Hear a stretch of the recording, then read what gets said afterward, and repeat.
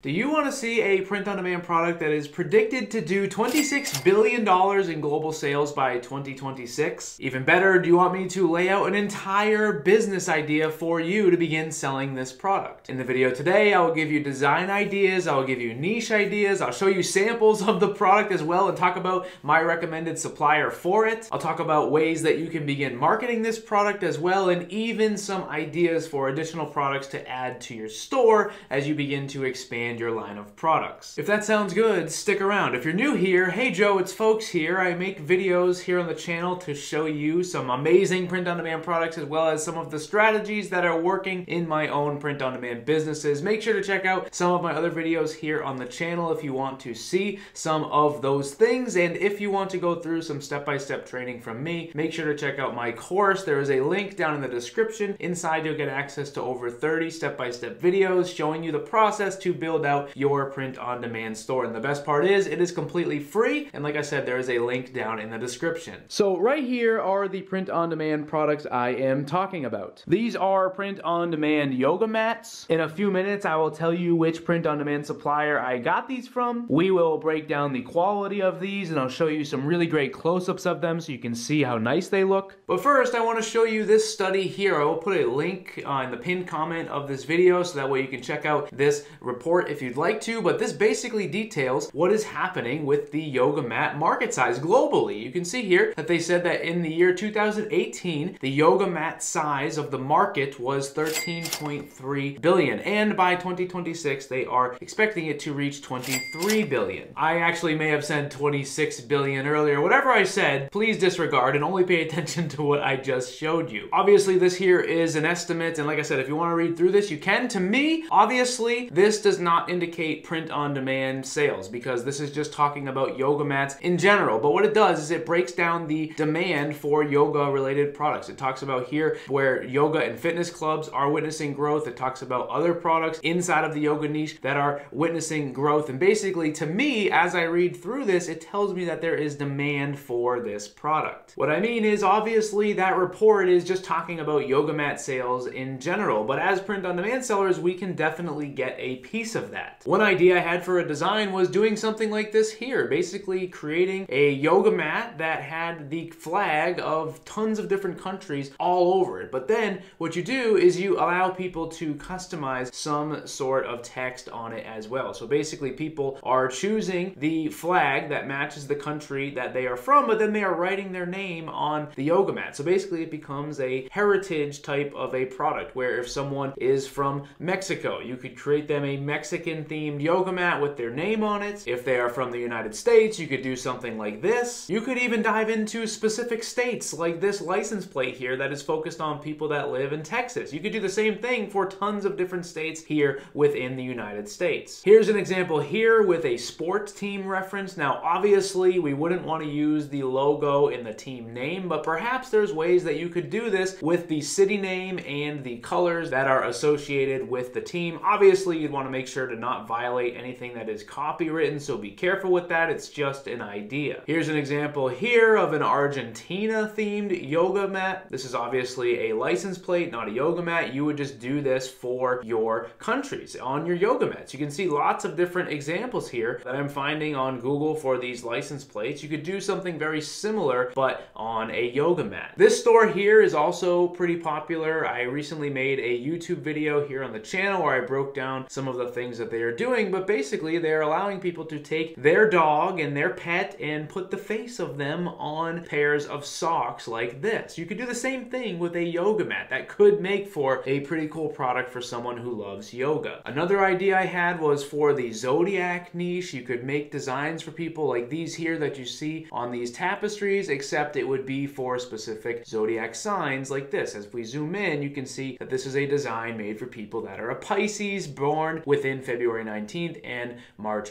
20th. Again, if you wanted to do this for all of the different zodiac signs, I think that could be a cool idea. You could also do something that's a little bit more broad like this here, if I can get it to load up, where they are just selling to numerous zodiac signs at the same time. So let's talk quality of these yoga mats. I have two different samples here. I have this one here that is a little bit more zebra print, and then I have this one here. Now, these are both going to be from the same print-on-demand supplier, but inside of that supplier supplier, there are going to be different vendors that these are from. And what I sort of want to do is compare these. We'll talk about the quality of them, and then we'll take a look at them inside of these suppliers, so that way you can see the pricing and the shipping information as well. We will start with this one down here. Now, to me, this one seems to be the higher quality one of the two. I don't really have a ton of experience with yoga mats and yoga products and stuff like that, but just the overall feel of this one does feel a little bit stronger, a little bit more durable. You can see here that the print quality is pretty spectacular. Honestly, there is really not a single spot on this yoga mat that feels like it is not well done. It is vibrant, it is nice, and overall,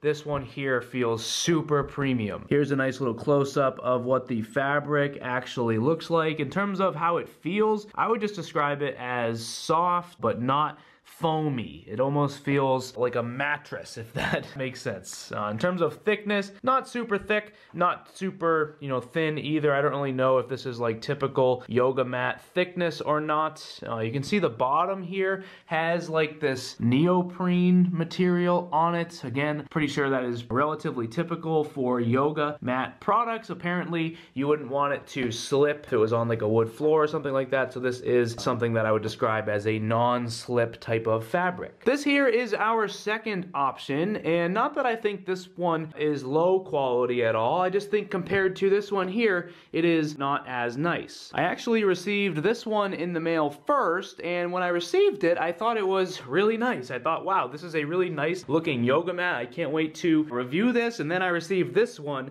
and I was like, oh gosh, this one here is definitely the premium one, and this one here is a little bit lower end. In terms of what this one is actually made of, it is definitely just like a foam material. I'm not really sure how to describe it. You can see a nice close-up here. This is the bottom, this white part here, but you can see that it is basically just a squishy foam, which again makes it feel, I guess, a little bit less quality compared to something like this. I guess if you're doing yoga though, something that's a little bit more thick like this one here might be a little bit more comfortable. I think in terms of print quality, this one here definitely is more vibrant. I feel like if you printed this design on this one here, it definitely would not come out as nice as it did over here. For some reason on this one, the colors appear to almost bleed a little bit. There's a little bit of blurriness to it as well. And that could just be, with the actual design that's being used here. Both of these designs were not designs that I made. These were sent to me as samples from the print-on-demand supplier, so they put these together. But again, in terms of the actual print quality, I would say this one here definitely feels a little bit more vibrant compared to this one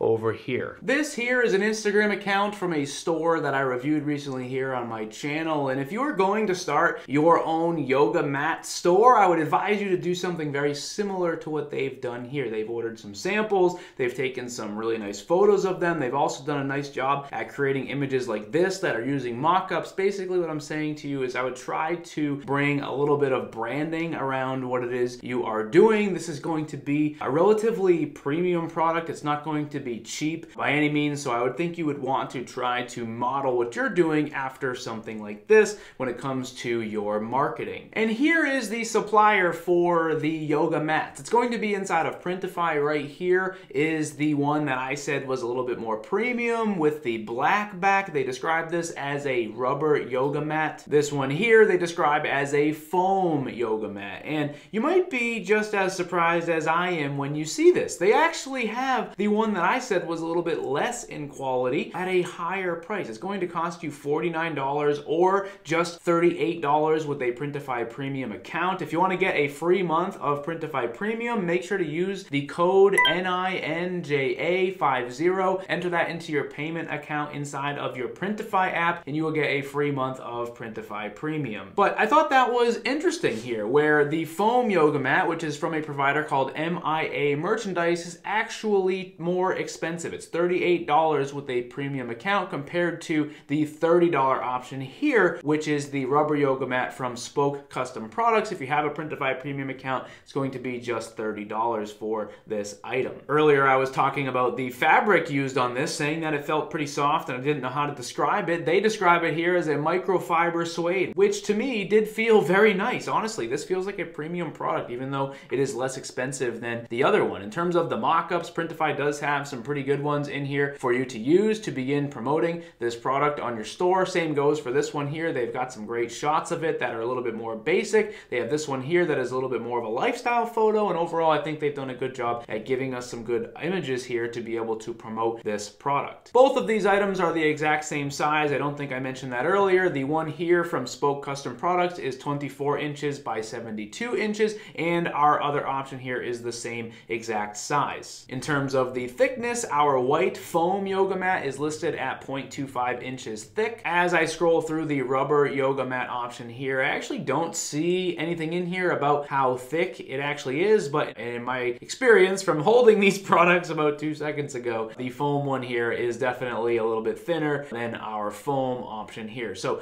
perhaps as I was mid-sentence, my camera actually just died. So I wanted to just grab this other camera here and wrap up the video. That was basically what I wanted to show you. I wanted to give you some business ideas for this in terms of the designs. Let me know what you guys think about those down in the comments below. And if you have some other ideas, I'm sure there is a lot of potential with this product. One advice that I would give you is to definitely consider personalizing this item. I think ultimately that's going to help you to actually sell more items with it if you're able to personalize it, because not only are you going to have to compete with everybody else that might be selling, you know, just basic yoga mats, but you're also going to have to charge a little bit of a premium price for this sort of an item. So personalizing it is going to help you to actually justify the cost that the customer is going to have to pay. The second thing that I said that we were going to talk a little bit about was adding additional products to your store to support the sales of yoga mats. Obviously, you could sell yoga pants. I recently made this video here talking about print-on-demand leggings. I would definitely check that out because I think that could be a great option for you to add to a store that specializes in selling yoga-themed products. So let me know what you guys think down in the comments below. Is this a product that you would consider adding to your store, or is this a product that you might open up another store or just your first store trying to sell this as the star of that store? Let me know down in the comments. Either way, thank you guys for watching, and I will see you in the next video.